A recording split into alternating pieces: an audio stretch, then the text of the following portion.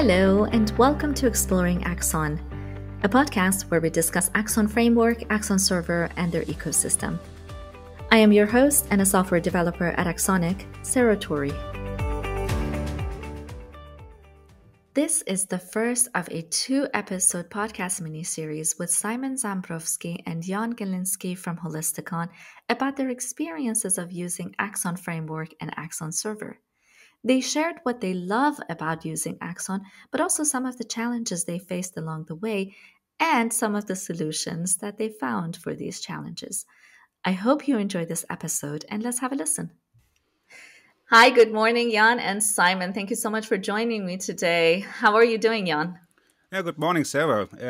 I'm doing fine, and really I'm excited about being here and happy to talk to you. Thank you so much. I'm so happy that you joined me this morning. I really appreciate it. How are you doing, Simon? Thank you. Fantastic. Thank you for being here. Oh, thank you so much. Thank you for joining me. So, Simon, can you tell me a little bit about yourself, your background? Where are you located? What do you do? Yeah, so my name is Simon Zambrovski. I'm located in Hamburg, in Germany. Actually, I was not born here. I was born in Russia, in St. Petersburg, in the end of the 70s. And I was, doing computer science is little like a family tradition. So my father was an electric engineer, so he studied engineering, and then it became computer science later on during his career. So I was kind of learning it from him, because he brought home an IBM PC-AT something in the early 90s, because he had a small project in, I believe it was Fox Space. Oh. And I was excited having this computer at home. That was I was almost the most coolest guy in the school. I bet. Immediately, because I had a real computer. It was not, this gaming computer. It was a real IBM PC compatible. Yeah. And of course, I started with gaming. In those times, that was not many games out there for IBM PC, but yeah, still. And then I was catched actually as I was doing some school exercises. We were doing quadratic equations, and my father told me actually that I could use computer to solve this. Okay. And so I wrote my first program in using Turbo Basic for solving quadratic equations. Nice. And from that point on, that started.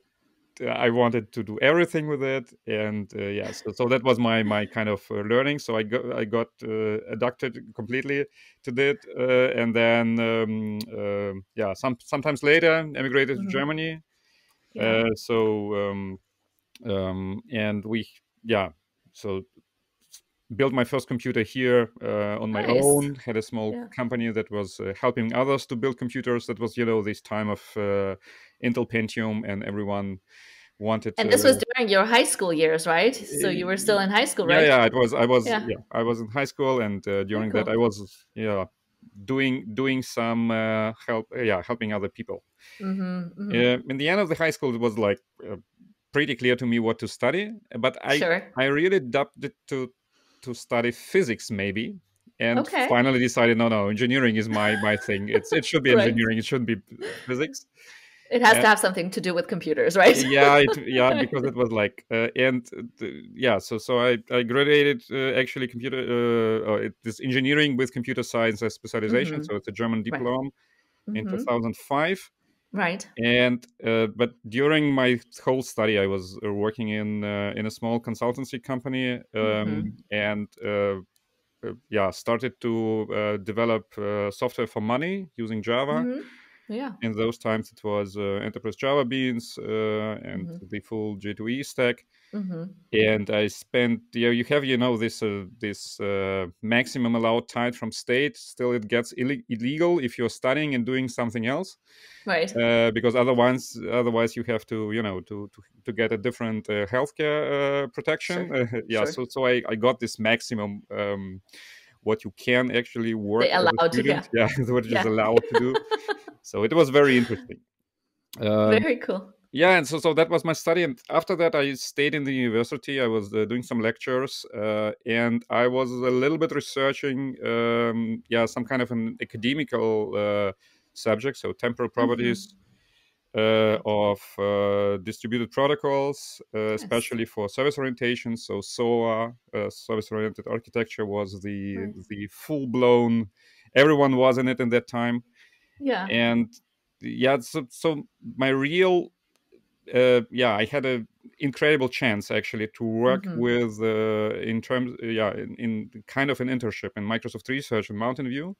Nice. And I worked with Leslie Lamport, and if you're not aware who that is, so this is the guy who invented most important stuff for distributed computing, actually. Right. Yeah.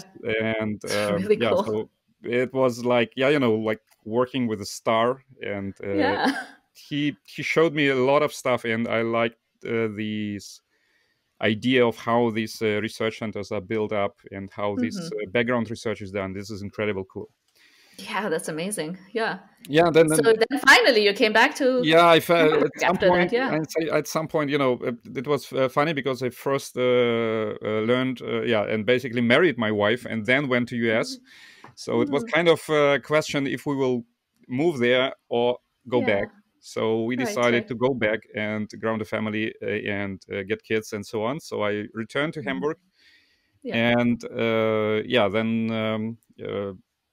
From former times, I knew the founder of Holisticon, so I started there, and I was employee number 15. Now we're about 70 people.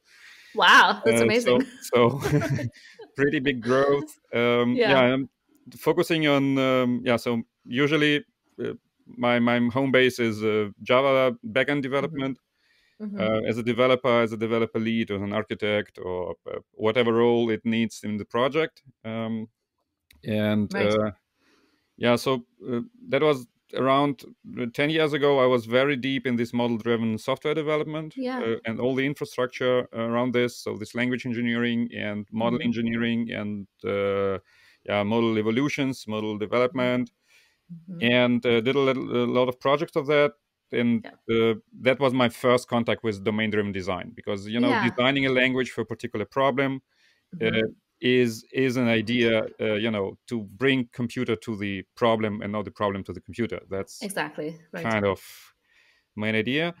And later on, I was doing a lot and still doing a lot business process management and business process automation, which is also about building up real business process in software by doing models of that processes as close and understandable for the business that it should be. So I'm still the part of the business process management team in Holisticon, and we do a lot there in this area. Very cool. And then you had some experience playing around with Axon a little bit, right? And how long ago was it? And we'll get back to it in more detail, but just to give me a little bit idea. Yeah, Axon was it was Jan's fault that we learned it, actually. So gotcha. he came across and said, there is this one thing you have to see it, you have to learn it. It's that cool. Yeah. And we share kind of excitement about stuff. So this is one of the reasons why we're also friends. So we if he says it's cool, mostly I would say yes, I agree with you. But he kind of discovered that. He will tell you in detail how that happened, and exactly. I was fall in love directly as I saw it, and then finally this DDD stuff makes more sense, right? Because you now have a framework where we can play with this, and it's not now only theoretical construction or whatever. And then I had to learn, of course, more about CQRS and Axon Framework itself. So it was like on this boundary between the version 2 and version 3. Okay. So the version 2 was already, I think the version 3 was already released, but the most documentation was already, was still referencing. Yes, Right. It was like, and that helped a lot because we had to, to deal with it. Right. Yeah, and then we started some open source stuff with it, and then it started rolling. And oh, that's fantastic, and I can't wait to hear more about it from Jan and how he discovered it and so forth. So, while we're on the topic, Jan, can you tell me a little bit about yourself and your background, and also where are you? I think we're all sort of in the same general area today, right? Yeah, as Simon already said, we share a lot of background, so I try just to fill the gaps. My name is Jan Galinski. I also work for Holisticon. I'm based in Hamburg. I'm here in Hamburg right now, and unlike Simon, throughout my life, I really never left Hamburg. Might sound sad to anyone who doesn't know Hamburg. Oh, Hamburg is wonderful. Living in Hamburg, I don't regret a thing. I left the continent only once when my brother married in Mexico. Nice. And otherwise I'm happy to stay here and enjoy this beautiful city. This is a really cool city, I gotta say. Very cool city. Yeah, my IT computer background, I have to really discuss this with Simon later because he said he had a real PC and of course I had a real PC because as for many engineers of my generation, we're going to have the battle of the PCs now. C64, Commodore C64 was the first and greatest machine ever invented. I got it when I think I was 12. I even had this data set, I don't know the English term. It was this tape recorder, basically, where you had the software stored on music tapes. Really incredible. Made a great sound. Is it like the tape cassettes? Really, like back in the day? Like a Walkman. And and my birthday is in February, and I didn't get my computer for Christmas. I got a book on computer science for Christmas. Okay. So I spent. Disappointing. I remember that I spent 2 months writing basic programs with pen and paper, and then trying them out, just to discover, still a problem today, that the basic taught in this computer science book was not the basic. You program C64. Yeah. Yeah. Then I really got deep into all this because I wanted to play games. Yeah. And back in those days, games were hard to get. They had nasty copy protections, and you had to know a guy who knows a guy. So I really spent a lot of time getting around these restrictions, analyzing and modifying hex dumps to achieve some cheating goals. I think the younger guys, I mean, this is now an old guy telling you from war stories, but back in the day, gaming really, you had to spend some hours to play 10 minutes, and then you just got bored of it and took the next thing. Exactly. They were not very elaborate, were they? Yes, I remember. Yes, and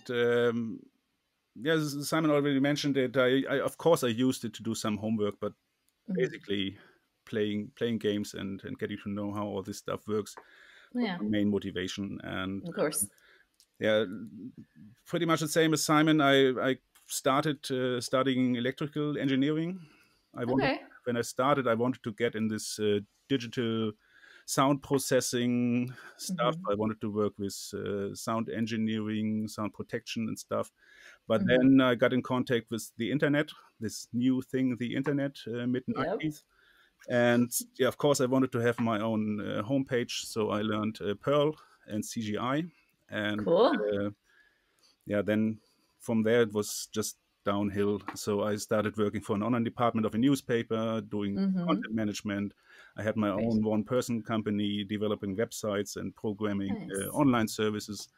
And finally dropped all this electrical engineering idea and studied computer science. Very cool. But on paper, I'm still, as Simon, an electrical engineer with a German diploma.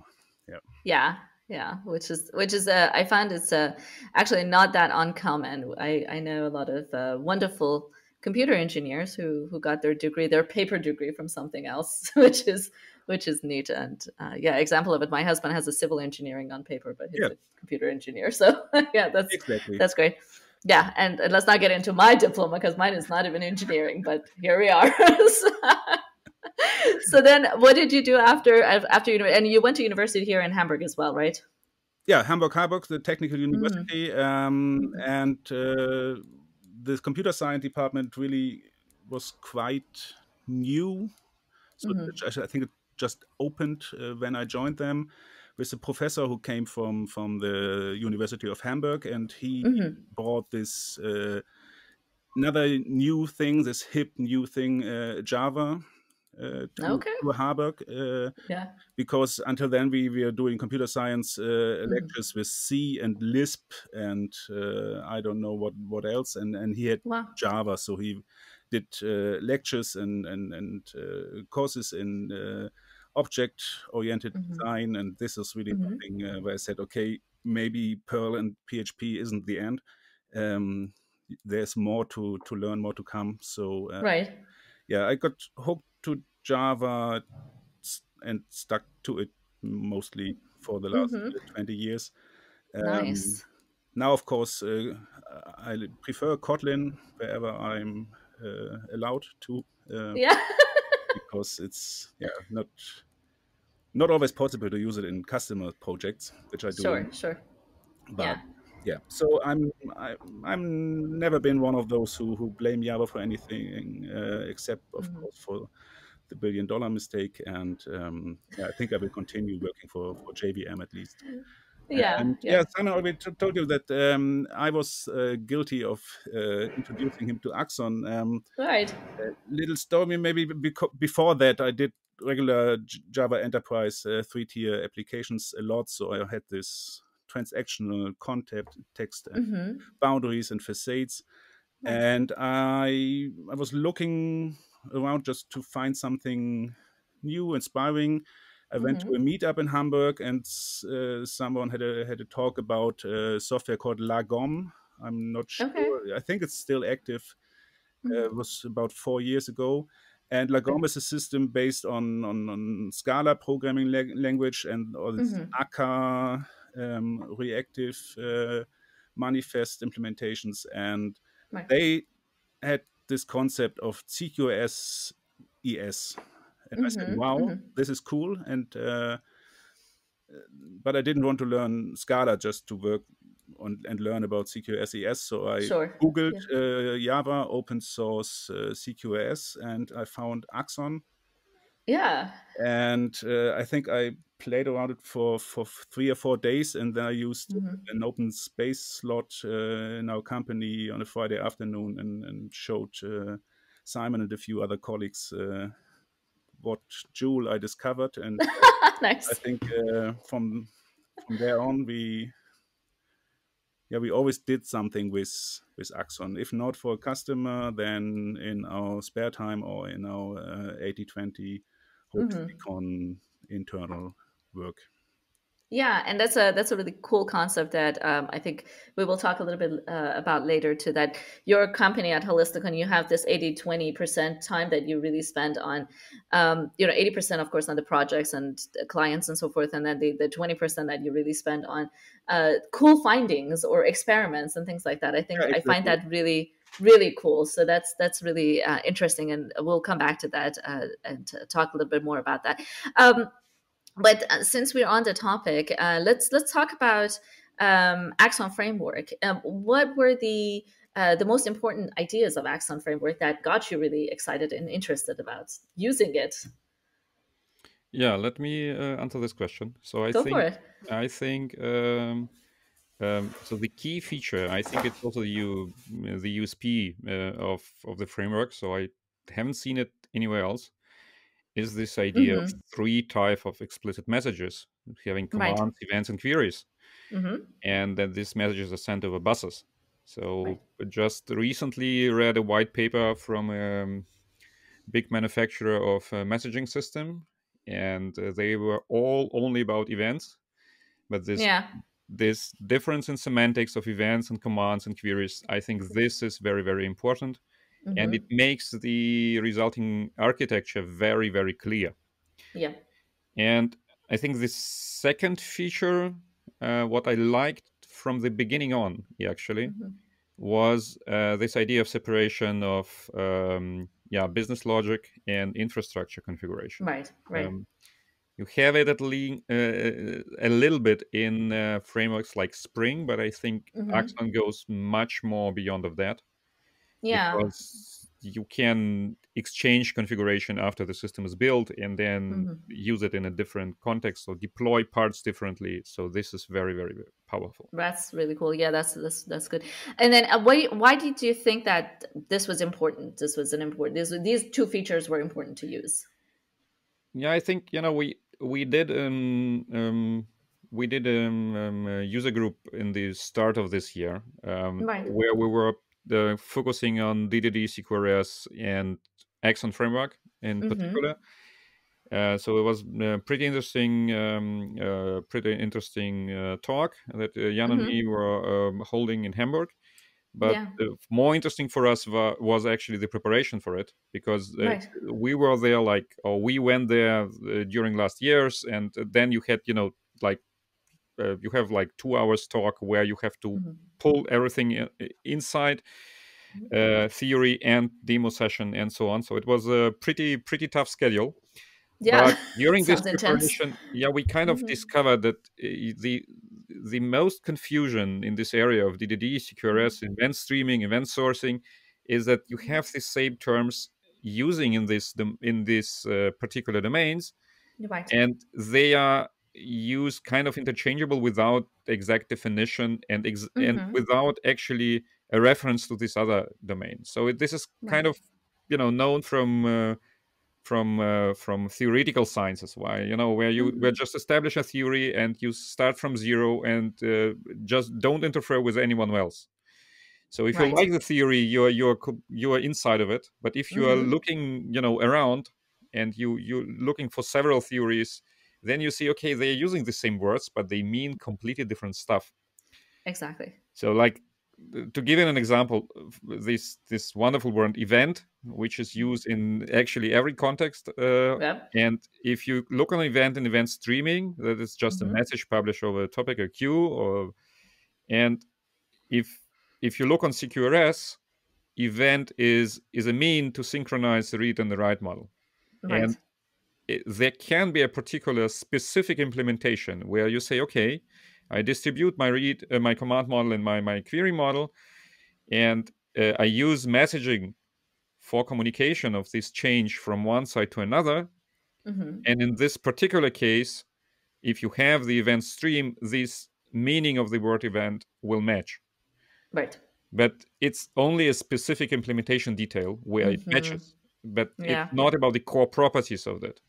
And this is what confuses people a lot, because they hear a word and say, okay, I know this from that context. It should be the same then, but it is not. And so it was a big part of our talk was to say, okay, let get this stuff clear, where it comes from and what does it mean from domain-driven design, what does it mean from CQRS, and what does it mean from event sourcing, and what is it? It's not interchangeable. It must not be done together.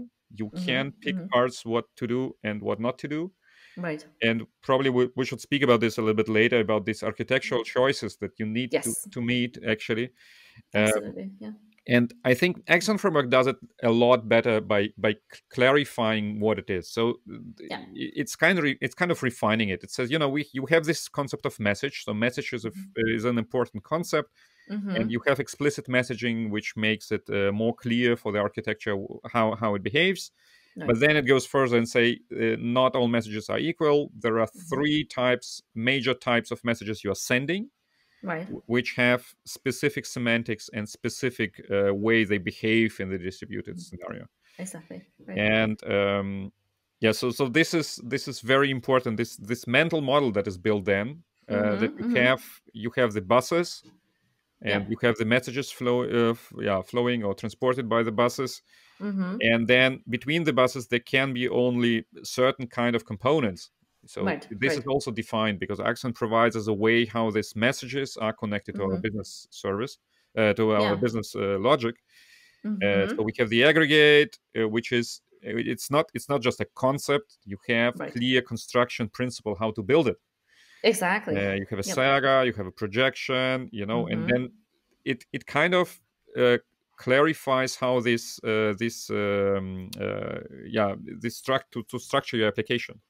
Exactly. And you did talk about the mental model that Axon Framework provides for you to use. And then you brought in the examples of aggregate and saga and projections and so forth.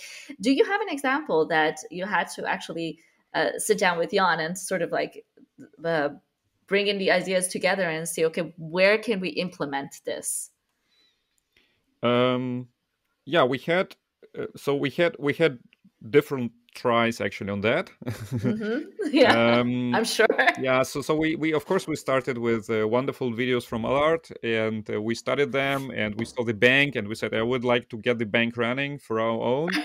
But at some point, we have no ideas about banks, so we are not in financial business. Sure. We both had projects in banks, but this is not something you want to build in your free time.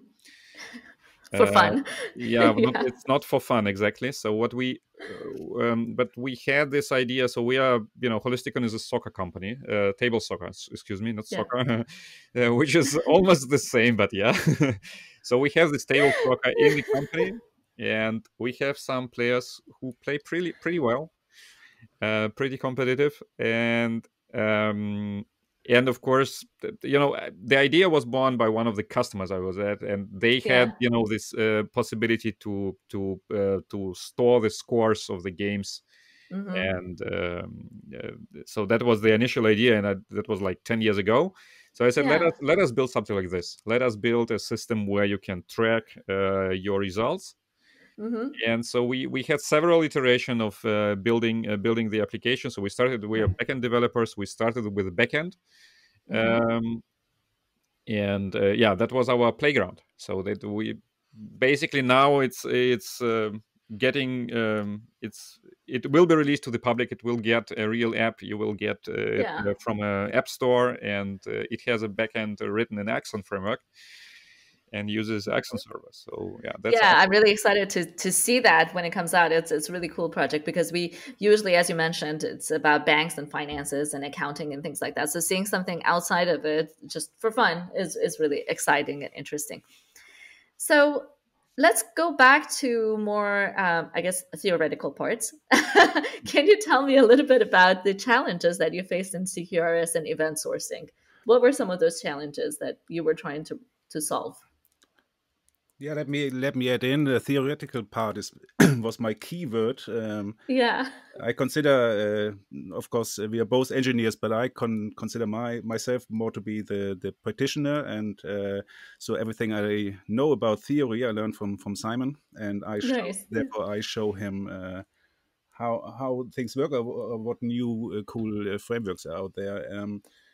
Challenges that I personally see that is CQRS is a concept without this event sourcing aspect. That everyone uses who doesn't do a monolithic system, because it's natural that you have one system that stores data and provides a read model, and other systems using an API, mostly REST, if you do it in a simple fashion. And so you already have CQRS. You have a separation of your read and write model and models, and your clients. So this is the first thing that I always have to discuss. If you go into the project and you say let's do CQRS, or someone tells you should we do it, then you can tell them you're already doing it. But you're doing it implicitly. So you're just building something that behaves like a CQRS system.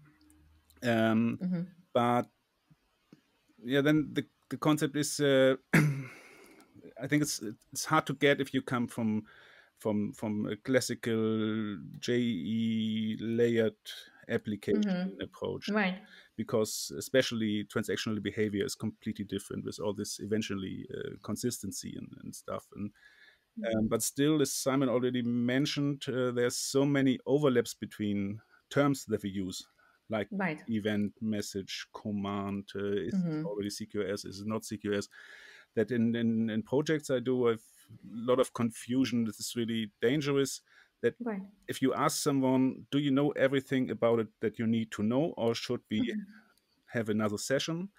No one will say, I didn't get it.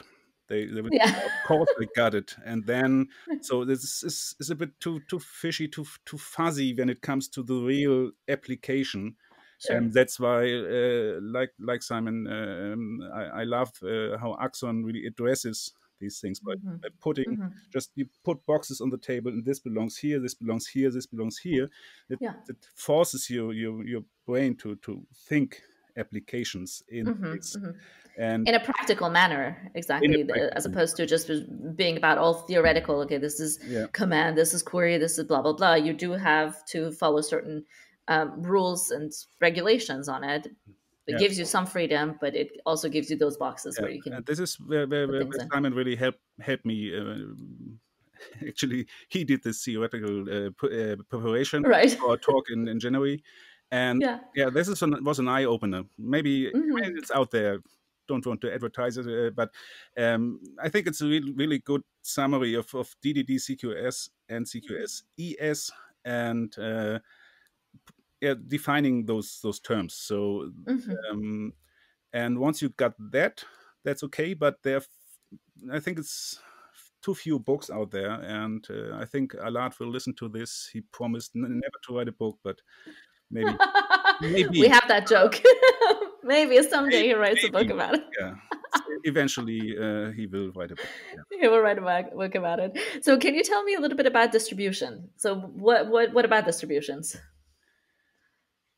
in Axon Framework or in generally? Axon Framework is not just greenfield or theoretical. I mean, Axon Framework matches how distributed systems or distributed application roles or aspects are built. So we summed it up to 5 types of messages that Axon separates that maybe are addressed as event in other publications or tools, but have clear semantics and distribution aspects. So the first is the command, the C in CQS.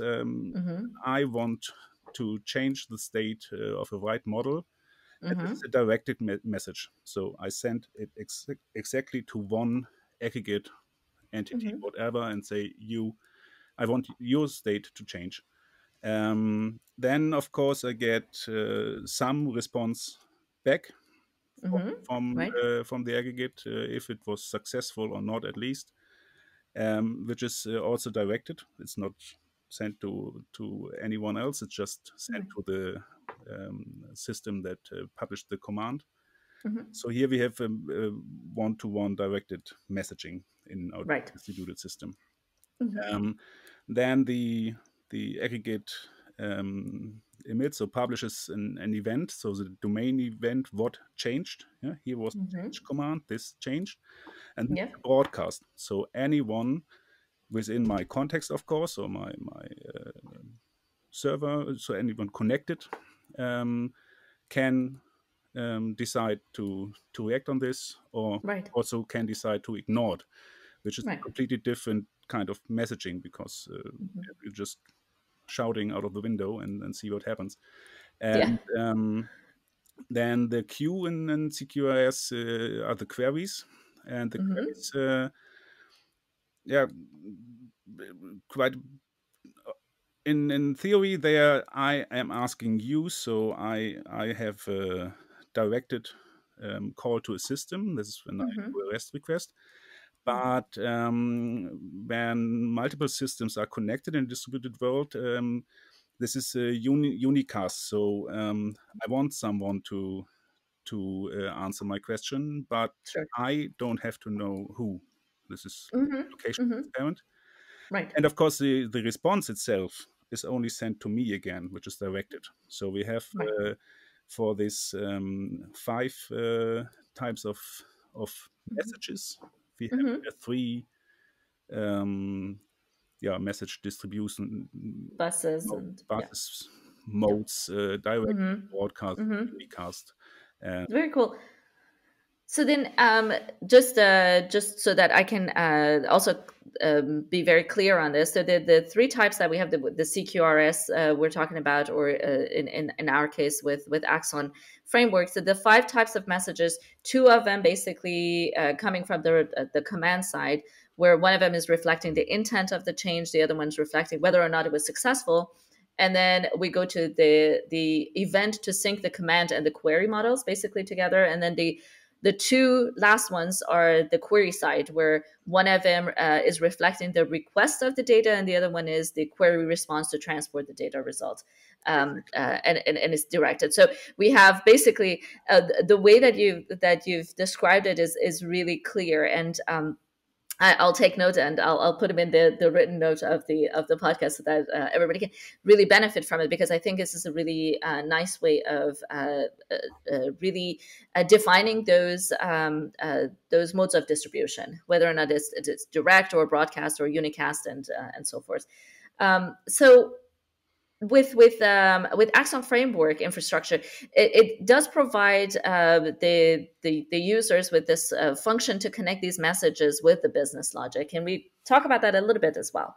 So the idea is that there is a very nice way how you can actually program your business logic, and you don't have to deal with pure messaging concepts in terms of. Sure. So Axon Framework is responsible for basically getting the parameters of our methods or our functions that are inside of our business logic. Right. We just mark some of them with annotations, and then Axon Frameworks will pick these messages up and will serialize them, and will basically send them over the wire, and will dispatch them to the correct place, and will deserialize them, and basically get to the target. And it will also do with the response. So this is very, very powerful. So we don't have to deal with all this messaging stuff at first place, but we can tune it. And this is exactly what we are talking about by this separation of implementing business logic from all this operational stuff. And there is a lot of it, right? So you can think about the distribution. You can this distribution is can lead you to different scaling strategies of several components. You can define how the serialization is done. And then you can basically think about all this non-functional stuff, like how efficient is my application, what is the throughput of it, what is the responsiveness, and everything else. And I think this is a very, very strong idea, that you have your business problem, and you have people programming or being good in programming the business stuff. Right. And then you have other people which are usually a little bit more technically, and a little bit more in technology and all this configuration, and they can focus on configuration of the infrastructural stuff. Exactly.